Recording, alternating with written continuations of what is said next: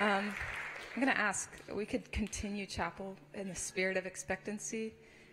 Just continue expecting for the move and the outpouring of the Spirit of God. Amen. I think it's incredibly fitting who our chapel speaker is today.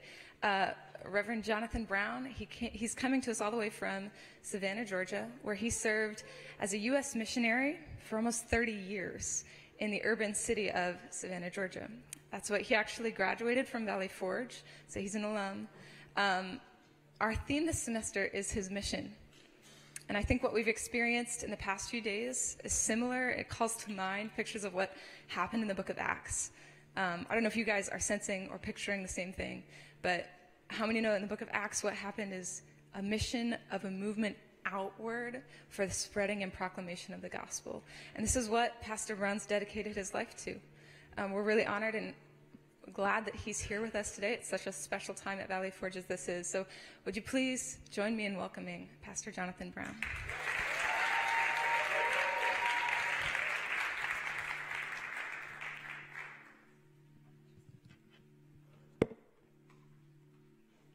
Good morning, UVF. I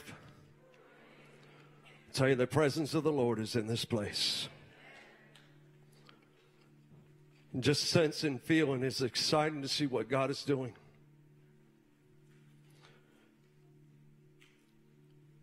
People have been praying all over this United States for this day, that God would move and that He would speak to hearts and lives. Because it was in the chapel service that God just changed my direction of ministry from pastoral ministry. He called me into urban ministry. And spent time in New Jersey and Camden, New Jersey for 4 months and 23 months in Miami, Florida. And this coming August, my wife and I will celebrate 27 years in the inner city of Savannah, Georgia. We're just so appreciative of how God is working and moving in hearts and of lives. And just thank the Spiritual Formation Committee, President Kim, and the administration and staff for the opportunity to be able to be with you today. But I want us to keep in this attitude of praise and worship and a sense of expectancy in our hearts and our lives, even as we go into the Word. I want you to turn to Matthew's Gospel, chapter 9.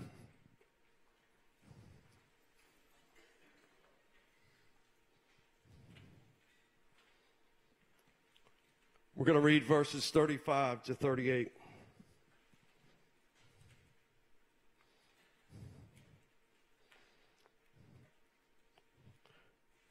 Matthew chapter 9, verses 35 to 38. I've entitled this message, Being Moved with Compassion.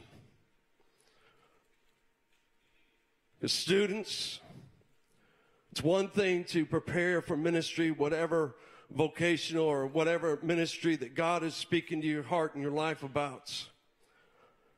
But it's a calling, remember that. It's a calling placed by God in your heart and your life. That He wants to use you in a special way. The callings and the giftings that He's placed in your heart and your life.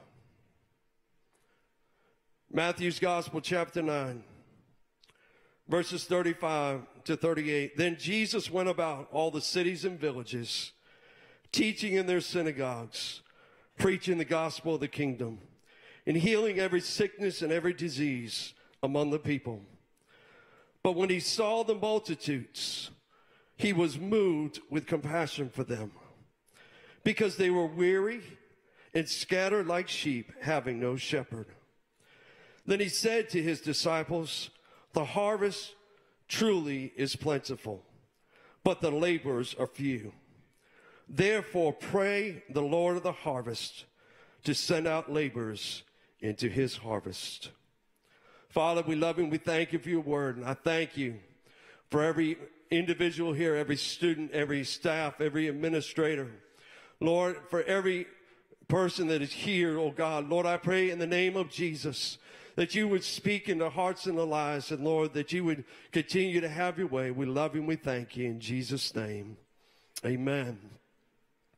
It's one thing to do ministry, but realize you cannot do anything in your own strength. You can't do anything in your own power, but it's through the power and the anointing of the Holy Spirit that breaks the yokes of oppression, that sets the captives free. It's not I, but it's Christ that lives within me, the hope of glory. And maybe you say, well, I felt a call, and maybe you've been going through your schooling, and maybe there's times that you've questioned your call and wondered, God, am I really called to do this? Is it truly you speaking, or is it just maybe a bad dream that I had, or maybe something I ate? But it's important that you pray and say, God, stir up the gifts within me. Stir up the gifts and callings upon my heart and my life. That we would pray, God, stir it up. Move me with compassion once again. Because I'll tell you, over these years, it has not been easy. These 27 years, and I remember even sitting at our kitchen table with our youngest daughter at the time was even younger. Rebecca was, maybe a teenager, and my wife and I said, I'm just so discouraged, I don't know what to do. I'm ready to quit. I'm ready to throw in the towel. My youngest said, Dad, do what God's called you to do. Rebecca looked at me and she said, Dad, do what God has called you to do. My wife looked at me and she said, honey, do what God has called you to do. I tell you, it's important to remain faithful, but also relying upon the power of the Holy Spirit, that he would stir up the giftings and callings that he's placed in your heart and your life. You may be an education major, or maybe it's a business major, or a worship leader, or a pastoral studies or missions, whether it be overseas or here in the States. Whatever God has called you to do, be obedient to what he has called and placed in your heart and your life. Don't wait for graduation. Stir up those gifts now. I know when we were here, we were required, and I don't know if it's still a requirement, but we were required to go and do ministry and to get credits, showing that we did ministry. But I want to encourage you, whatever home church that you are part of, whether it's a place that you're at now, or even, here at school, you have a home church. I want to encourage you, come alongside of that pastor and say, Pastor, what can I do to help serve you? I want to help use the giftings and the callings that God has placed in my heart and my life. Don't wait until you walk across the graduation line. Stir up those gifts now. Use those giftings now.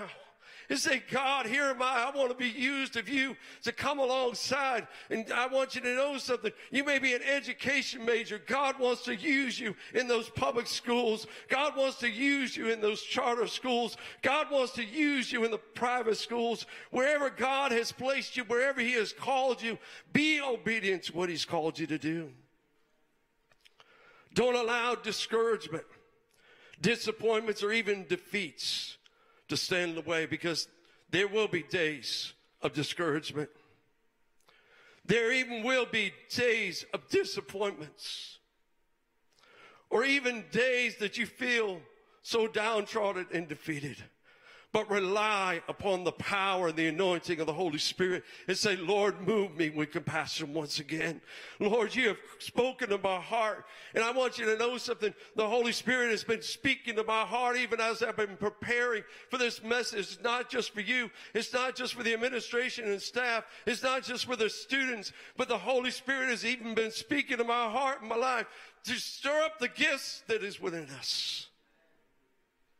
That we wouldn't allow discouragement to stand in our way. That we wouldn't allow disappointments. There will be discouraging days. There will be days that you face disappointments or even defeats.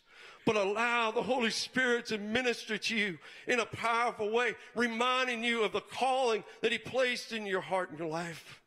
Because I can remember back around where the sound booth is, there was a chair back then, and I knelt at that chair, and the Holy Spirit spoke to my heart and my life and shared about the Apostle Paul's creed and said, I want you to sacrifice and to give everything up for the sake of the gospel of Jesus Christ.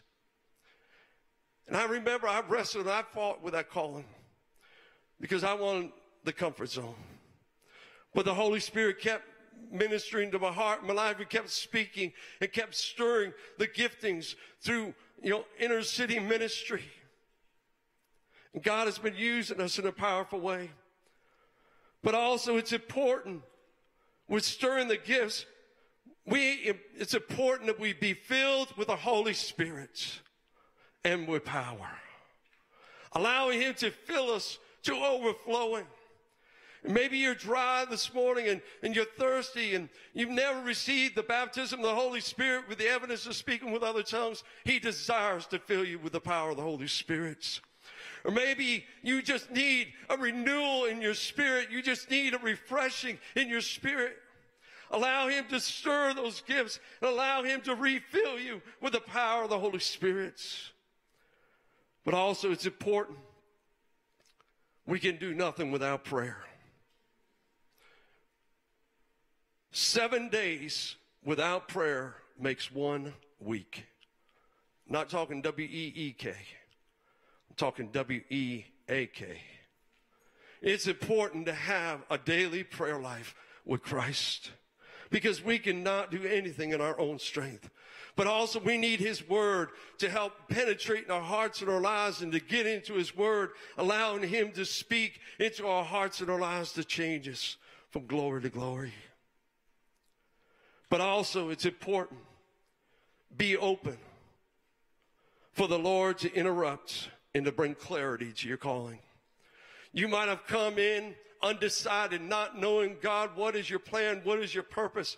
Or maybe you did come in on a particular degree and you're studying for that, but the Holy Spirit interrupts those plans and speaks to your heart and your life and said, I'm calling you to set you apart for my service.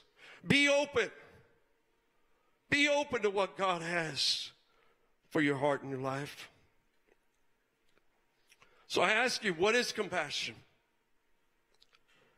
The definition of compassion is sympathetic pity and concern for the sufferings and misfortunes of others. There are people all around us that are hurting, that are confused, maybe on our job places, maybe wherever we may be. That there are people that are hurting, there are people that are searching, there are people that are crying out.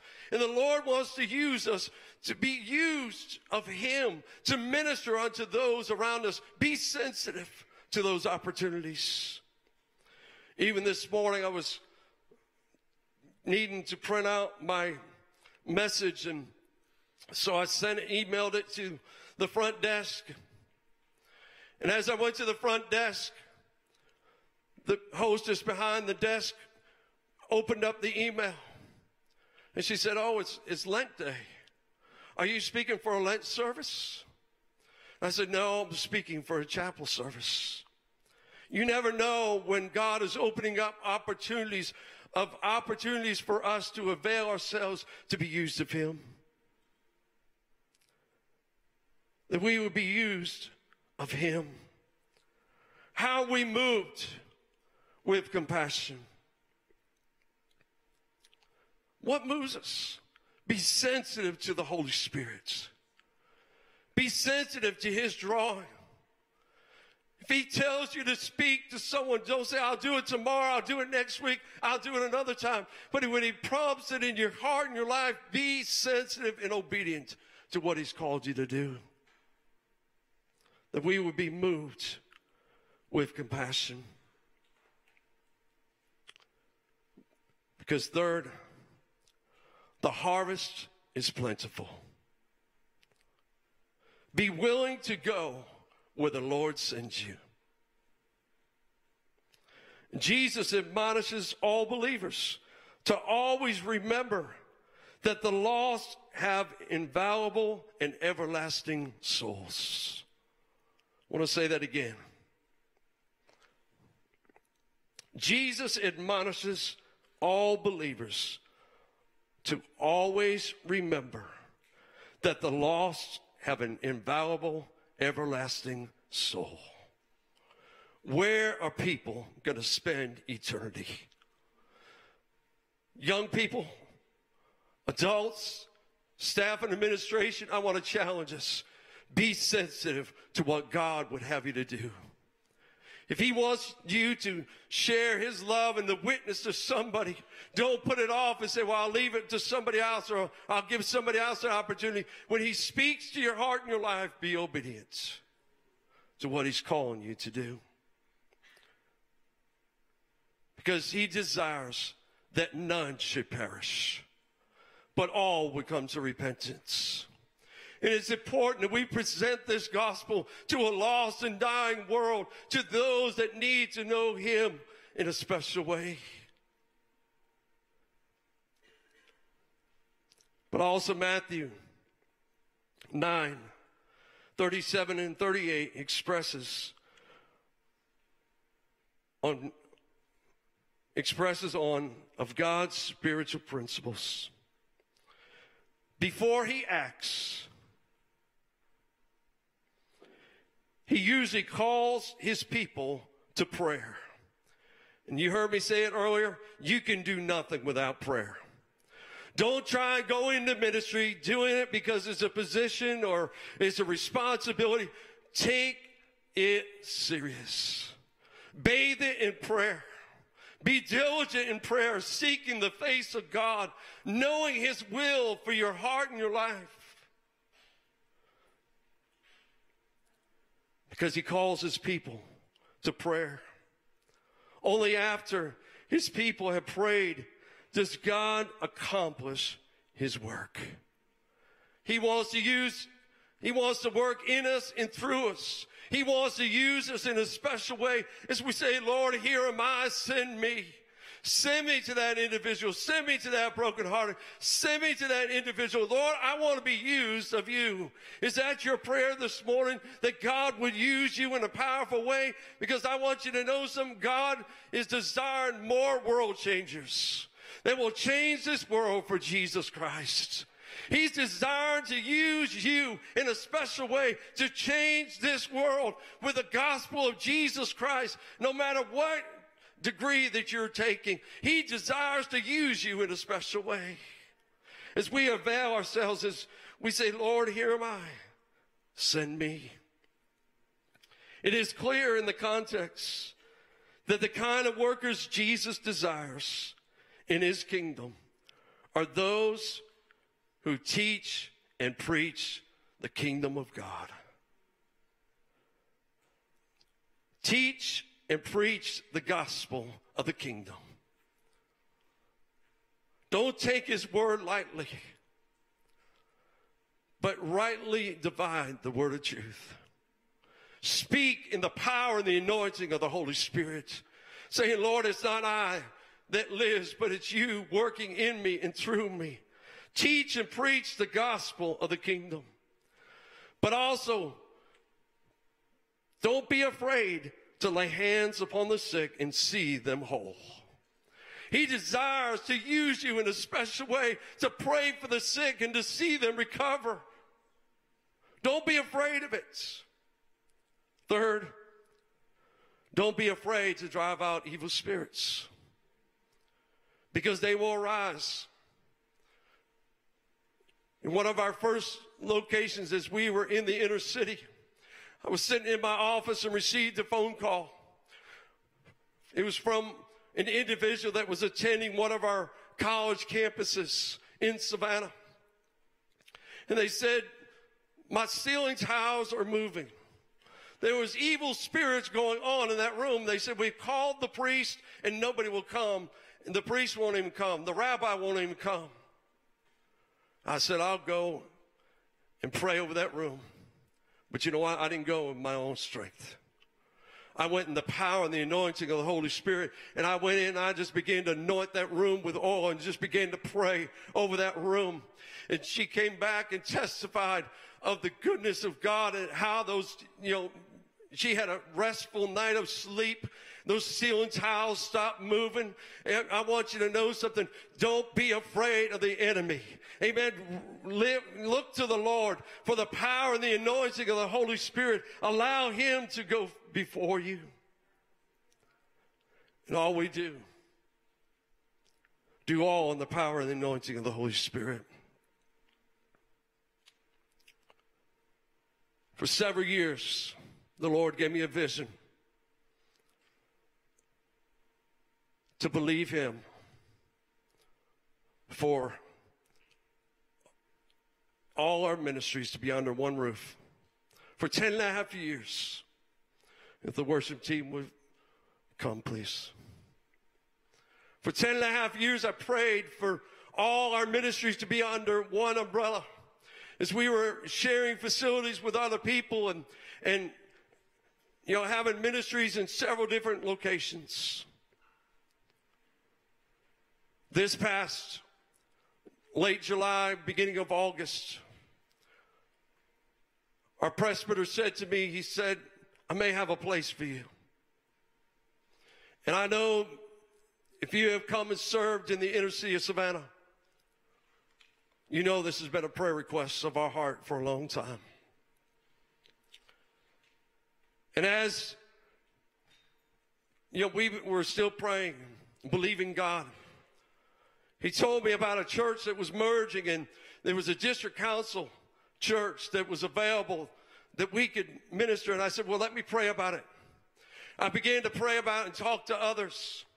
And every individual said, go, this is the place. Go, this is the place. Go, this is the place. I don't have time to tell you the whole story, but you know what? Through that, every ministry that we had prayed and said, Lord, allow it to be under one umbrella, is under that umbrella. God provided it. God made a way. And we're still able to minister in the inner city and east side, west side, and looking to where we are on the south side to be able to minister to the needs of our community. Only God can do that. So maybe you're here this morning. Well, the worship team begins to play. And you say, you know what? I need to be moved with compassion once again. I want the Holy Spirit to move in my heart and my life. Maybe you speak in your heart and your life and desire for you to tarry and to spend some time in prayer seeking his face. Maybe you're unsure about your calling, where God would have you. Be sensitive to what he'd have. Let's spend some time seeking the face of God. If you want to come to these altars, I want to encourage you to come. Pray and seek the face of God. If you want to pray in your seats, feel free to pray in your seats.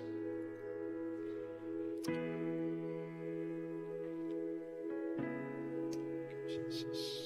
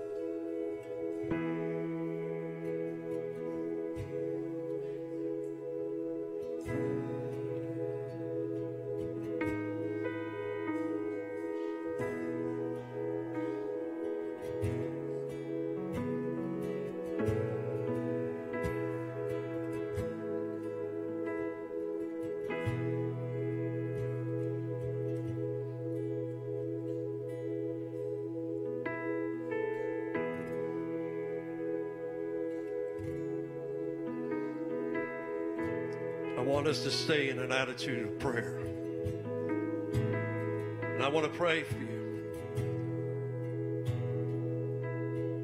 Because I believe God is speaking to hearts and lives. Whether right there in your seats, right around the altars, wherever that you're making your altar of prayer, I believe that you're speaking to hearts and lives. Father, in the name of Jesus, Lord, I thank you and I praise you for your divine presence in this place. I thank you, Lord, for what you're doing in hearts and lives of the students, Lord, the faculty and staff and administration. Lord, I speak blessings over University of Valley Forge. Lord, I pray, oh God, that you would continue to anoint them, Lord, that you would continue to, Lord, cause them to be set apart for you, oh God. Lord, I pray, oh God, Lord, that there are those that have lost their focus, Lord, that they've lost their vision. Lord, I pray, oh God, that you would stir up the gifts within them even now. In the name of Jesus. Father, that you would stir up the gifts and the callings that you placed in their hearts and their lives.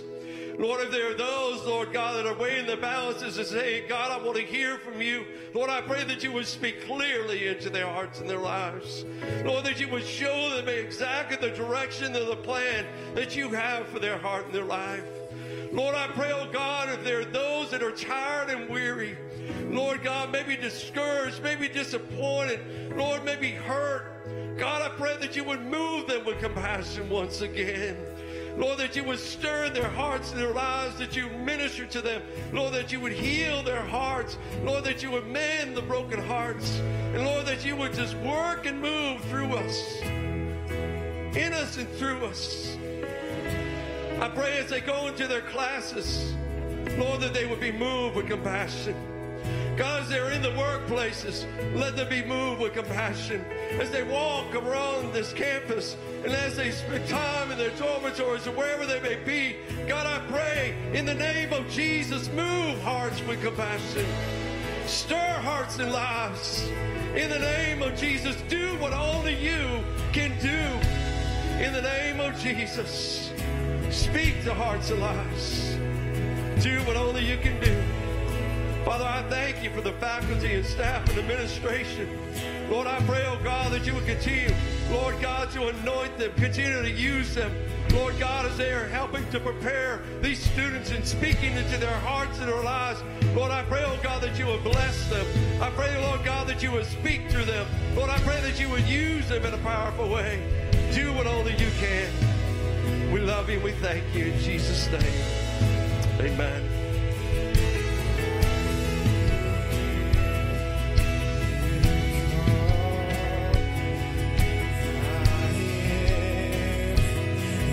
Here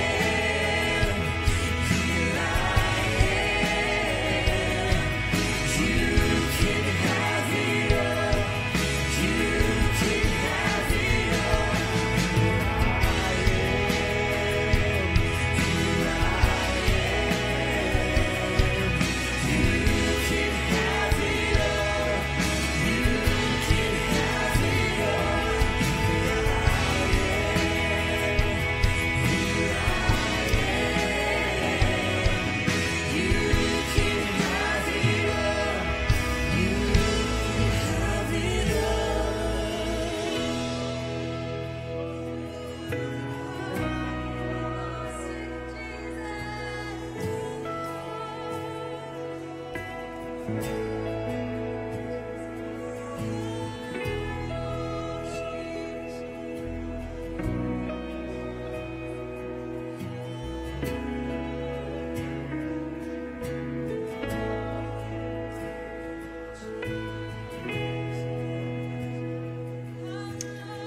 Spirit is here.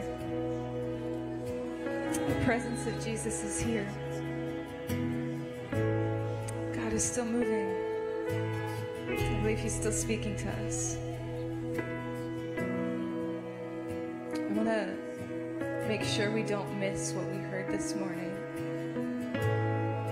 Jesus is moved by compassion. Did you hear that? Did you catch it? It's not that just we have to stir up compassion. Jesus is moved by compassion for you. Did you know that? The heart of his ministry is compassion. When he looks at lost people, his heart breaks. His heart breaks. Do we have a sense of deep compassion? Jesus, would you give it to us? Would you give it to us, Lord? Would you give it to us, Lord? Let us have your compassion. Let us be filled with the heart of Jesus. We be people who give up our lives because of compassion and love for the lost, the heart of Christ. Let it be so. Let it be so. Jesus is doing something. I think he's changing us. He's transforming us. Let's continue and stay in the presence of Jesus.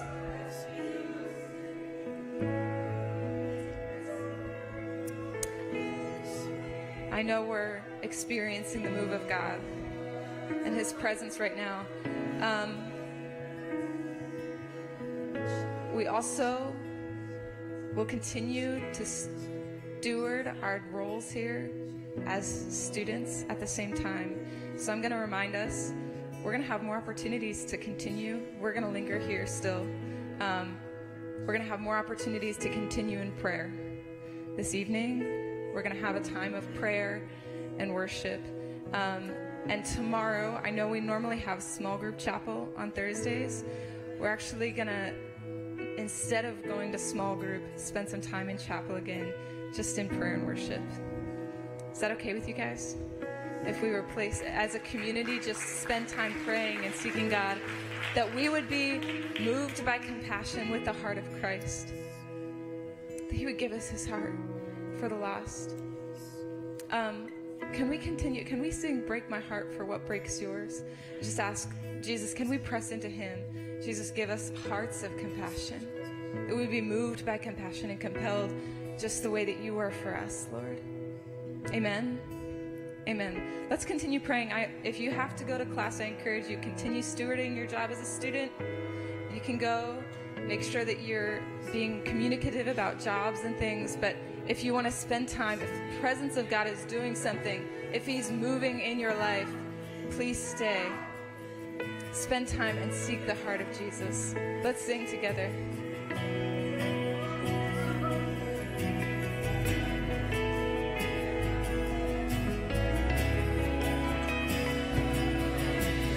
Break my heart for what breaks yours.